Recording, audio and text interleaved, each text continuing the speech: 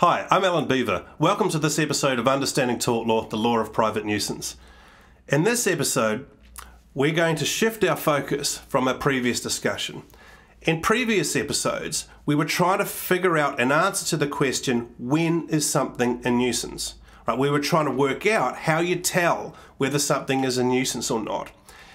Now, the focus is going to be, if there is a nuisance, what should we do about it? Okay, so if there is a nuisance, if a nuisance has occurred, what should the response of the court be? And the way that this is conceptualized in law is to ask the question, what should the remedy be? Right, the idea here is that the plaintiff has suffered a wrong at the hands of the defendant, right? And the question is, how should that wrong be remedied? What should the remedy for that wrong be? Now, there are two kinds of situations that we might be facing. Right. On the one hand, it may be the case that the plaintiff is dealing with a past wrong, something that has happened in the past, a nuisance that has occurred in the past, and the plaintiff has suffered some loss as a result of that. Okay, on the other hand, the situation may be that there's a nuisance that's going to continue into the future, right? And the plaintiff wants something to be done about the fact that the nuisance is going to continue into the future. Okay, now, these situations call for different kinds of response. They generate different kinds of issues. When we're dealing with a past wrong, the position is relatively clear. The position is that the plaintiff is entitled to damages. Okay, so something has happened in the past. It's a nuisance. It's an illegal thing that's happened in the past. I'm injured as a result of it. I'm entitled to compensation for the injury that I have suffered. Now, that injury may be, for example, in the form of property damage. It may be that, as in Halsey and Esso Petroleum, acid smuts and oily drops are damaging my property. I'm entitled to compensation for that damage to the property. It may be loss of amenity. So it may be, again, as in Halsey and Esso Petroleum, I haven't been able to sleep well at night. I'm entitled to money compensation for that. For us, this is relatively simple. I don't mean to say it's necessarily relatively simple in law. In fact, there's a whole area of law that deals with working out the amount of damages that a defendant would have to pay. It's called, rather unsurprisingly, the law of damages. And there are lots of interesting issues that arise in that area of the law. But as far as we're concerned at the moment, we don't really need to worry about this. You just need to know that the plaintiff is entitled to damages for a past wrong. Okay, it's much more complicated for us when we're dealing with a future wrong, a nuisance that's going to continue in the future. And the question then is, what should be done about it? Now, it needs to be said here that, of course, it's often the case that the plaintiff is suing for both. I mean, that is the event of which, or the thing about which, the activity about which the plaintiff is complaining is an activity that's occurred in the past and will continue into the future. In that case, the plaintiff is entitled to damages for the past wrong, but also wants something done about the future. Okay, now, so the question is, what should happen if the nuisance is going to continue into the future? Now, you might think that there's a very simple answer to this. On the face of it, intuitively, there is a very simple answer to this.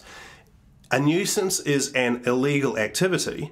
If it's going to continue into the future, then it's obvious what the court should do. The court should stop it, right? And the court does so by issuing an injunction, that is, an order from the court to the defendant to cease the activity. Okay, and that is indeed a normal response that courts give to ongoing nuisances. They'll say, stop, issue an injunction to prevent it from happening in the future.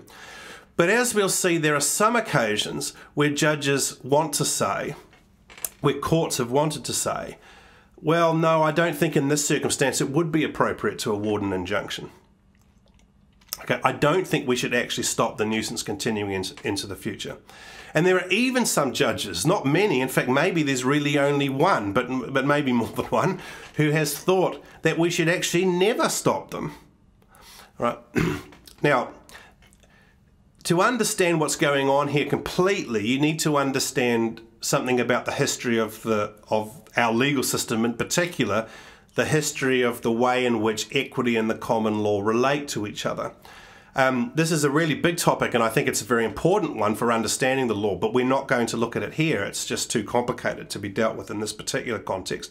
But let's just say that according to tradition, the plaintiff is entitled to damages as of right. Common law courts awarded damages, and they awarded damages as of right. The plaintiff is entitled to damages as of right. So if there's been a past wrong, you go to court, you get damages. Okay, no problem. But the award of an injunction has historically been within the province of the courts of equity, and it was part of our understanding of equity that the courts acted with what is still called discretion. And so the idea is that the award of an injunction is discretionary. The award of damages is as of right, but the award of an injunction is discretionary. Now, I personally, my own view is that this word discretion is a terrible word. It's the worst word that you could use to describe what's actually going on in these cases. At least in the modern law, discretion is not an accurate description of what's happening here. But nevertheless, it's the word that we use. And, as always, we just have to get used to these funny words, a nuisance that's not annoying, a negligence that's not carelessness, a battery that's a mere touching, and so on and so on. Okay, so I don't think, to understand what's going on, I don't think it's very helpful to think much about the meaning of the word discretion. What we need to do is look at the cases and see what's actually going on there. But at least, it helps to understand this. The courts have no leeway when it comes to the award of damages for past wrong, relatively. Whereas they have more leeway, at least, when it comes to the awarding of an injunction. Now, the issue here, when we're dealing with future wrong, the idea is that it may be appropriate in some circumstances for judges not to award an injunction, but to award, as it were, compensation in advance. So it may be appropriate for judges to say to the plaintiff, look, I know that you're suffering from a nuisance. We're not going to stop the nuisance, but what we're going to do is compensate you in advance for the effect that the nuisance has upon you. And this is known as awarding damages in lieu of an injunction. Okay, awarding damages in lieu of an injunction, instead of an injunction, in place of an injunction, awarding damages as a replacement for giving an injunction. Right, and the idea is there may be some circumstances in which that would be appropriate, right, in which it would be appropriate to give the plaintiff damages instead of an injunction. Okay, and our first case to look at in this context, a case from the end of the 19th century, is Schaefer and City of London. Okay, so in this case, Lord Justice Smith lays out 4 rules for the awarding of damages in lieu of an injunction.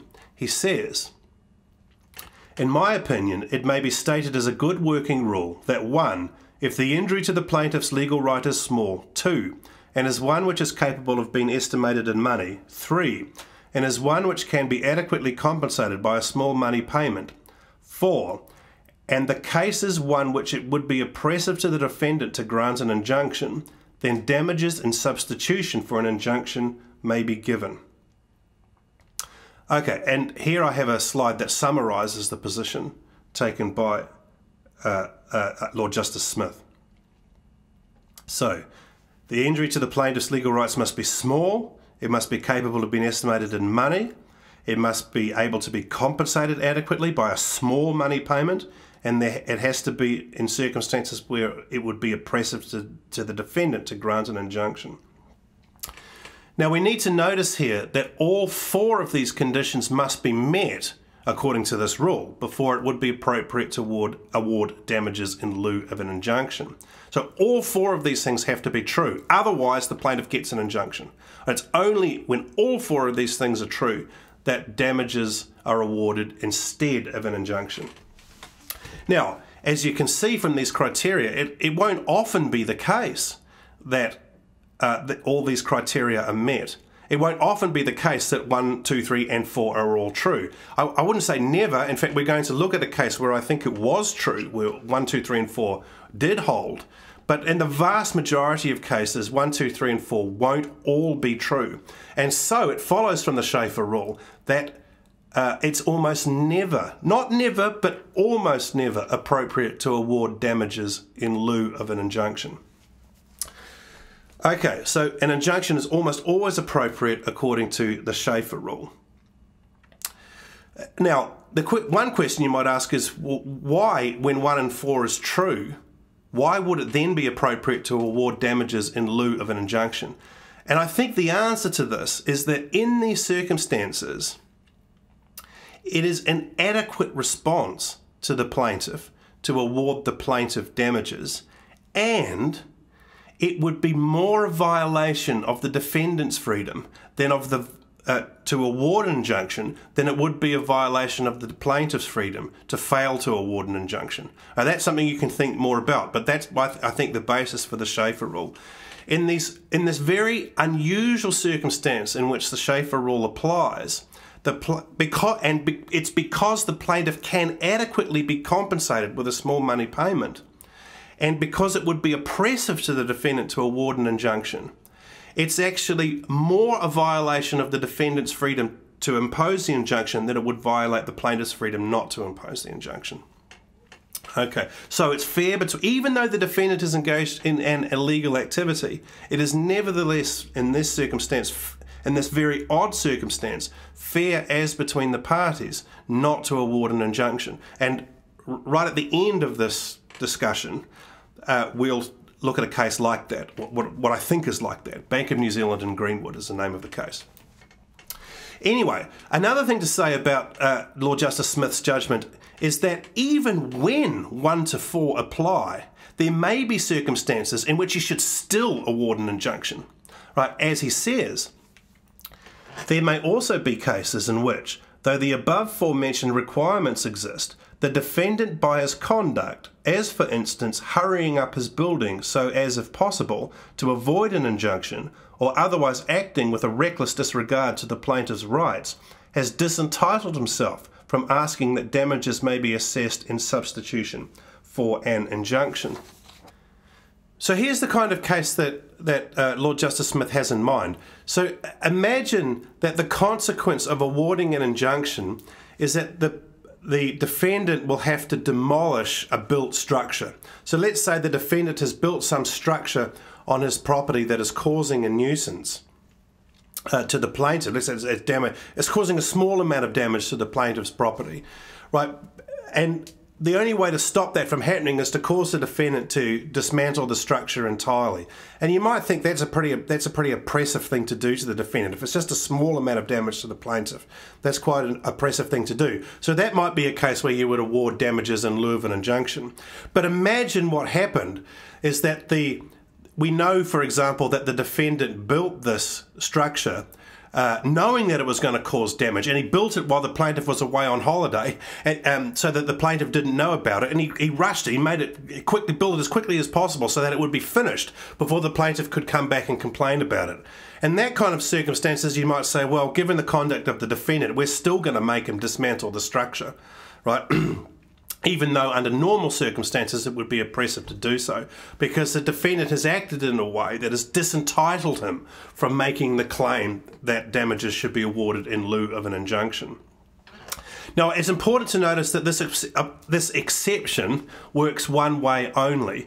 What Lord Justice Smith is saying is that there may be circumstances in which 1 to 4 are all true, and yet it would not be appropriate to award damages in lieu of an injunction. He's not saying the reverse. He's not saying there may be cases where 1 to 4 are not true, where maybe only 1, 2 and 3 are true, but 4 isn't, where it would be appropriate to award damages in lieu of an injunction. You never award damages in lieu of an injunction unless 1 to 4 are all true, and even then there may be circumstances where you still would award an injunction and not damages in lieu of an injunction. Okay, now one of the most important things about the Schaefer rule that needs to be brought out now, it's an implication of the Schaefer rule, it's not explicitly in the rule, but it's really important implication of the Schaefer rule, is that the public interest is not a relevant reason.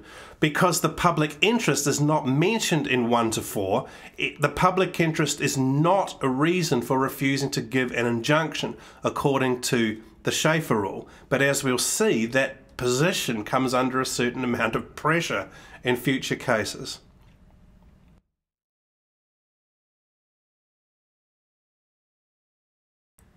Okay, so our next case is Bamford and Turnley, a very important decision. And here again we meet our friend Baron Bramwell. So in this case, the plaintiff alleges that the noise emanating from an adjacent brickmaking operation is intolerable. Now, the defendant admits that ordinarily this is the kind of thing that would be a nuisance, but the defendant replies that his brickmaking operation is in the public interest and so therefore cannot be a nuisance. Now, in support of this claim, the defendant points to other activities that aren't nuisances, but on the face of it look as if they ought to be nuisances. And the defendant says the reason that these things are not nuisances is because they are in the public interest. And so the defendant says if you look at the case law and think about it, you can see that there is actually a public interest defence here. And you should apply that defence in our case too. The defendant points to things such as burning weeds. So in the England of the day, if you had, you'd weeds, what did you do with the weeds? Well, you burnt them, and that would cause there to be smoke, and that would annoy the neighbours. Emptying cesspools, so people had septic tanks, and these septic tanks had to be emptied. If you've ever been around a septic tank when it gets emptied, you know that this is something that can cause significant inconvenience to neighbours. People need to repair their houses, right? They need to repair their houses, and that causes noise as well as other possible disturbance to neighbours, like dust drifting over onto the property and so forth. So these things happen, and the courts let them happen. I mean, if I live, even now, if I live in a part of the country where there isn't a sewage system, and I have to have a cesspool, a septic system we call them, at least in New Zealand, so every once in a while they'll need to be emptied, and when they get emptied they will cause annoyance to my neighbours. But if my neighbour tries to sue me for nuisance to prevent that from happening, my neighbour will not succeed. Okay, so I need to conduct repairs on my house sometimes. That's going to be annoying to my neighbour. But if my neighbour tries to sue me to prevent that from happening, my neighbour will not succeed. Why not? Why not? The defendant says, that's because these activities are in the public interest. It's because they're in the public interest that the potential defendants are allowed to continue with them. And so please apply that same defence to us. We're making bricks. It's in the public interest. People use these bricks to build houses, to build factories, to build, whatever, useful things, right? What we're doing is publicly useful, and so we should be allowed to continue. Okay. Now, this argument fails, and the question is why? Exactly why does the argument fail?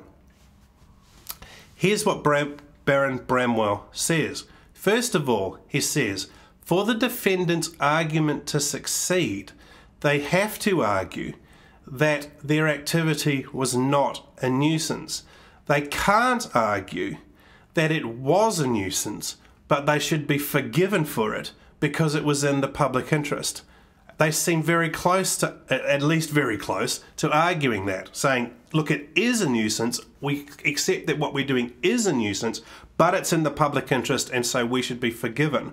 Bramwell says you can't run that argument. Why not? Because a nuisance is, by definition, an illegal activity.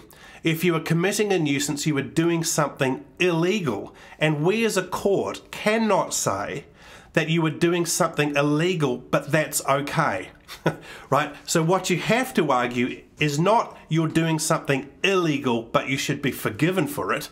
You have to argue that what you're doing is not illegal. So what you have to argue in this case is that the public interest shows that you are not committing a nuisance, right? You have to argue that given what we are doing is in the public interest, it isn't a nuisance to do it. Okay, and then the question is that argument going to work? Is the defendant able to argue that what they're doing is not illegal because what they're doing is in the public interest?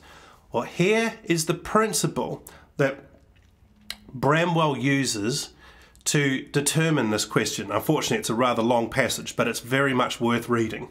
He says, "There must be then some principle upon which such cases must be accepted." These are the cesspool case, the repairs to the house case, the burning the weeds case. There must be some principle upon which those cases are accepted. That is, those cases are revealed not to be nuisances. What could that principle be? He says, "It seems to me that that principle may be deduced from the character of these cases, and it is this, namely, that those acts necessary for the common and ordinary use and occupation of land and houses may be done, if conveniently done, without subjecting those who do them to an action. This principle would comprehend all the cases I have mentioned, but would not comprehend the present, where what has been done was not the using of land in a common and ordinary way, but in an exceptional manner, not unnatural nor unusual, but not the common and ordinary use of land. There is an obvious necessity for such a principle, as I have mentioned. It is as much for the advantage of one owner as of another, for the very nuisance the one complains of, as the result of the ordinary use of his neighbour's land, he himself will create in the ordinary use of his own, and the reciprocal nuisances are of a comparatively trifling character.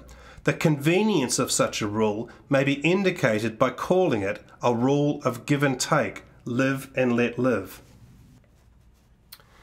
Okay, the first thing to note here is Bramwell's appeal to a standard of ordinary versus extraordinary use. We've seen this sort of idea in different places. We've talked about general versus particular, fundamental versus peripheral, and now we've got ordinary and extraordinary. I think that these are all ways of trying to capture the same basic idea. On Lord Bramwell's view, ordinary uses of land trump extraordinary ones. If we're complaining about each other's activity, or you're complaining about my activity, who wins? The person whose use of land is more ordinary than the other person's. Okay, it doesn't have to be an unusual use of land to be a nuisance. It doesn't have to be an unnatural use of land to be a nuisance. It doesn't have to be immoral to be a nuisance. There's nothing wrong with making bricks, right? There's nothing wrong with it. There is nothing unreasonable about making bricks, right? But what makes it illegal is the comparison. It's the fact that it's interfering with a more fundamental, I would say, more fundamental activity of the plaintiffs. Okay, now let's then talk about this law of live and let live, give and take.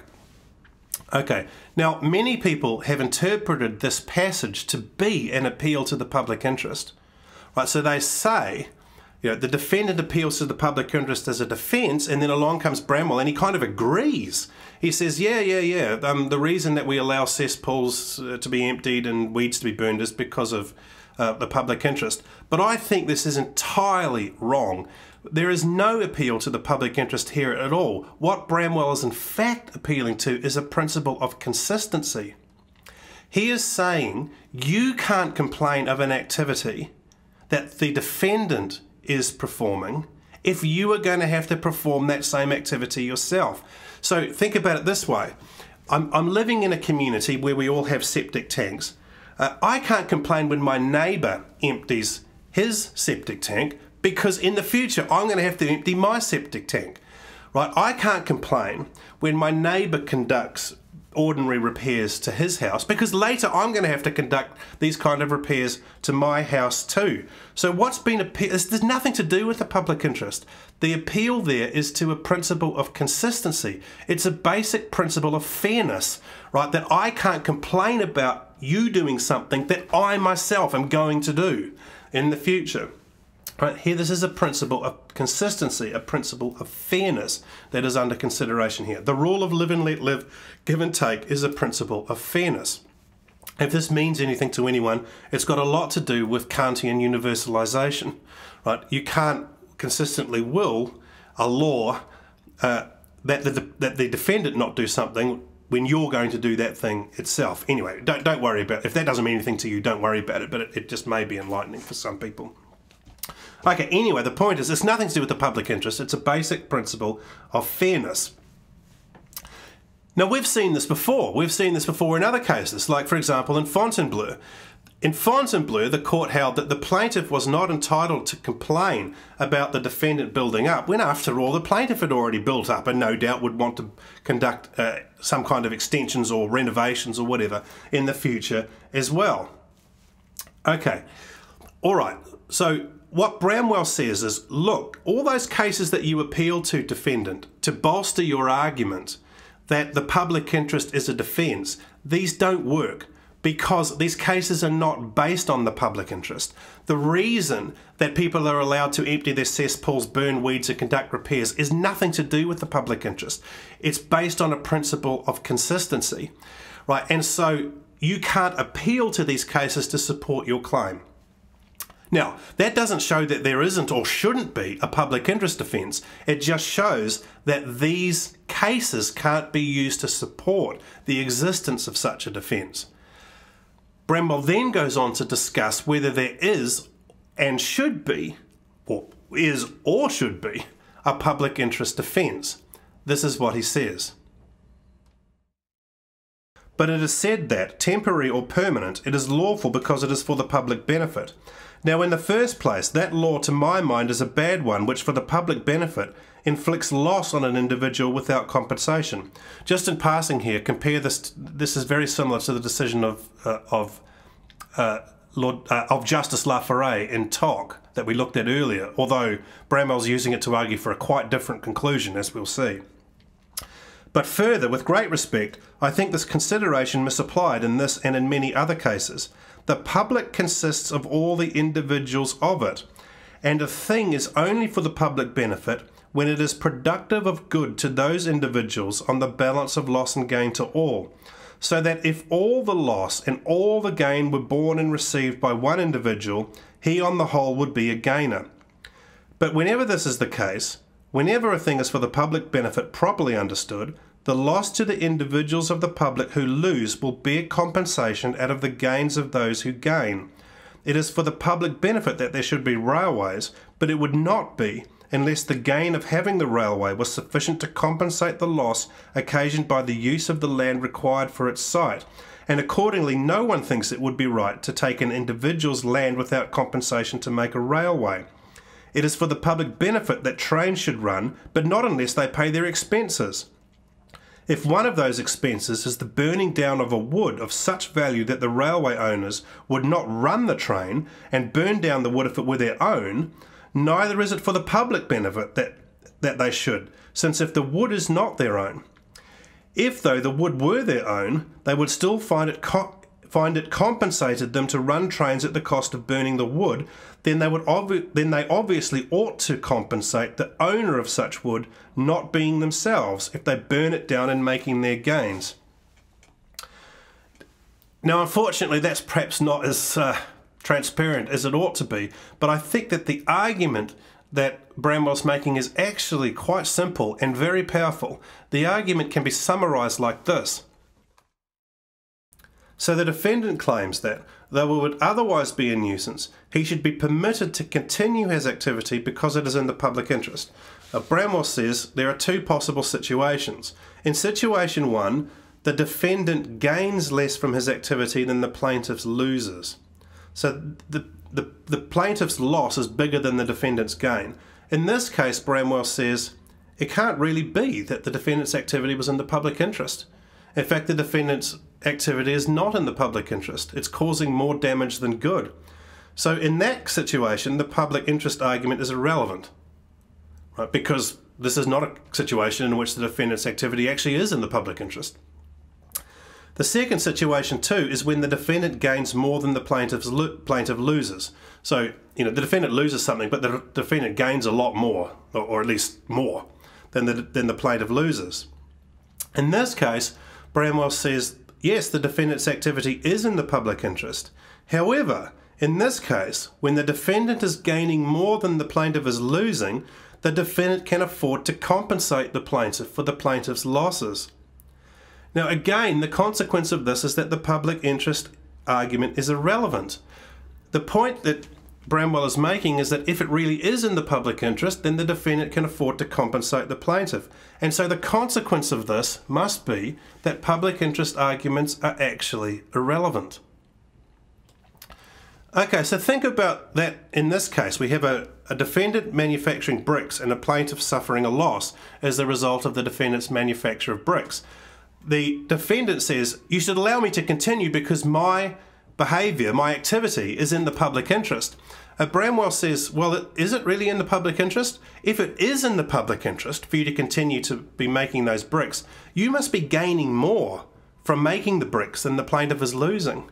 Right? I mean, if it's really a great thing for the public that you're doing, that you're making these bricks, obviously you're going to get paid well for making those bricks. If people really want those bricks, if bricks are really valuable to people, then people are going to pay you well for making those bricks. And you should be able to take that money and compensate the plaintiff with it. So the public interest argument can't actually argue against liability. Right? If it's not in the public interest, then the argument's irrelevant. If it is in the public interest, then the defendant can afford to compensate the plaintiff. It's also irrelevant. Okay, so the result of this is that according to the position advanced by Baron Bramwell in this case, public interest arguments are necessarily irrelevant. They can't ever give us a reason for finding the defendant not liable.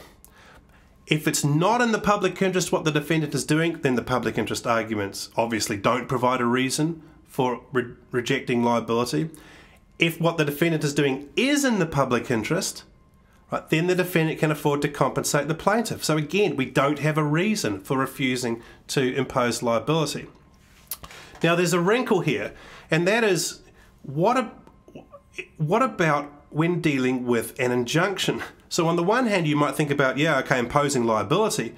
But if the problem for the defendant here is that the defendant's behaviour is in the public interest and you award an injunction, then it's not, the consequence is not that the defendant will have to compensate the plaintiff. The consequence is that the defendant will have to stop. But that's wrong. And it's really important to see that that's wrong. It's very tempting as a lawyer, especially, to think that the consequence of an injunction being awarded by the court in this case is that the defendant will necessarily have to stop producing bricks, right? And you can see why we would think this. The court says, defendant, stop making the noise, stop producing, you'll have to stop producing bricks. That's the court order, that's the injunction, end of story. But it's not the end of the story, because even after the injunction is awarded, it's still possible for the parties to negotiate. Okay, so let's say the court awards an injunction to the defendant that stops the defendant from producing any further bricks. The defendant can then go to the plaintiff and say, okay, look, I understand you've got this injunction. Can we offer you some money? Can we come to an agreement?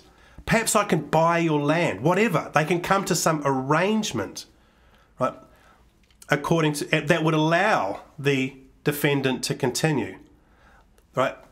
The court order, the injunction, is not the end of the matter. The parties are still free people. They're able to negotiate in the light of the injunction that the court has produced. Some judges actually hate this.